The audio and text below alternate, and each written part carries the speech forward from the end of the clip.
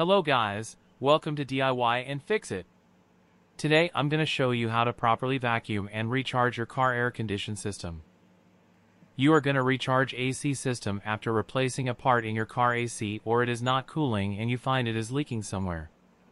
Before any repair or fixing a new part, first vacuum the system well, make sure it is not leaking anymore and then recharge.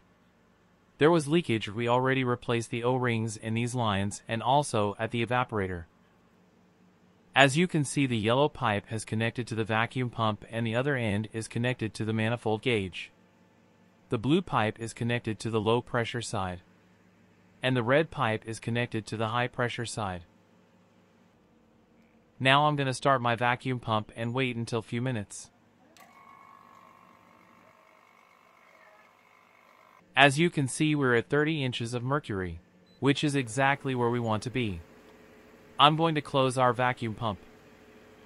Let this sit for about an hour, and what we want to see is, we want to see this stay at 30 inches of mercury. If this stays at 30 and doesn't leak at all, then that means our system is completely sealed, which is exactly what we want, a completely sealed system. So I'll come back in about an hour. Okay, 1 hour later, and this looks pretty much identical. It looks like nothing at all leaked out.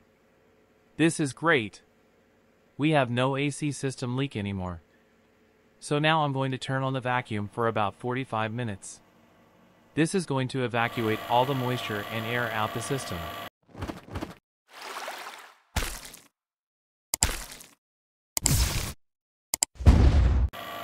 Okay, 45 minutes is over. Now I'm going to disconnect the yellow pipe from the vacuum pump and connect it to the gas cylinder. This car AC system needs R134A. If you don't know the refrigerant type in your car, check the owner manual or check under the hood. There is a sticker for the AC system. Now it is the time to start the engine, and I'm going to switch on the AC.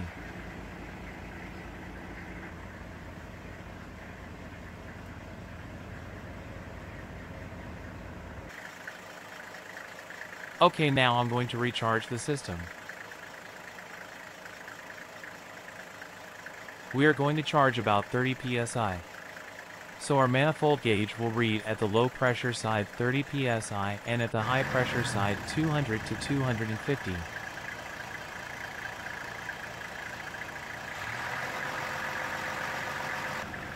As you can see, the outside temperature 29.8 Celsius. Let's see how much temperature we get in the car.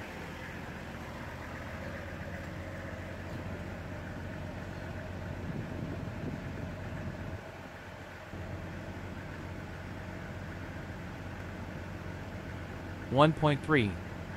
It is pretty cold. If this video helped you up, don't forget to subscribe my YouTube channel. Thanks for watching.